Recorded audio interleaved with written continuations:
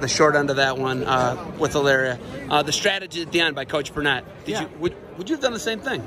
You know, I think when you're in a dual meet event like this, they advance to wrestle another match, right? And so I think they have kids could get hurt, right? Something could happen, and so I think when you're wrestling in just a straight dual meet, that's a little different. When you're in a dual meet event where you advance and you're going to wrestle for a state title, I get it. Listen, our kids came to wrestle. Of course, they wanted to wrestle, but I get their position.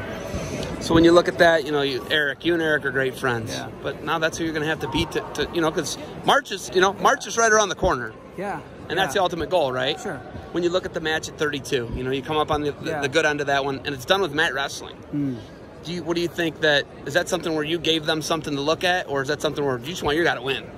Well, you know, you're in a dual meet, and at that point, you know, we were still in a position to win the duel, right? That was a huge match in terms of winning that duel. And so, yeah, we want our guy to win. In terms of showing him something, hey, listen, I mean, at the end of the day, we got to feel Nate got to feel Jimmy. Jimmy's pretty good on top. They knew it going in, right? Nate went down. He got a feel for how good Jimmy is on top. Okay, you know, they're two really good wrestlers. There's a pretty good chance they're going to wrestle again.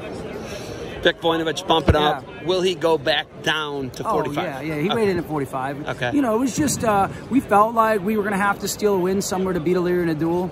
And credit to Victor for being okay with going up, right? So, James Braunstraub, Victor Voinovich, we inserted Grant Koza against Mick, right? And it was almost child abuse. But those guys were like, hey, what does the team need, you know? When you look at the end of the day, what do you think your guys learned here?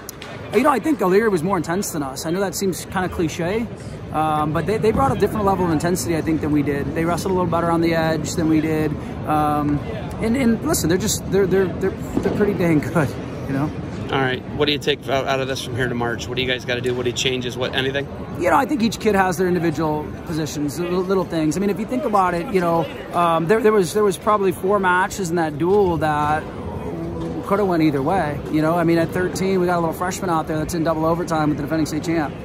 That match could go either way, you know. The 52 match with Voinovich and Enrique, we give up 2 sets of near fall and ends up being an 8-6 match. That can go either way. I mean, I think even 60, the score was a little bit lopsided, but we almost scored like 4 times. The dude, crazy athlete, and rolled through a couple things. I mean, at 70, it was 2-1 with 30 seconds to go, right? So there's 4 matches right there that could go either way, and a dual meet that was, whatever it was, decided by 4 points. Yeah.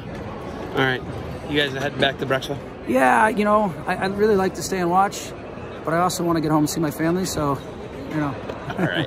Thanks for the time. Good luck. You got anything else for me? No, I'm good, man. All right, Coach. Thanks.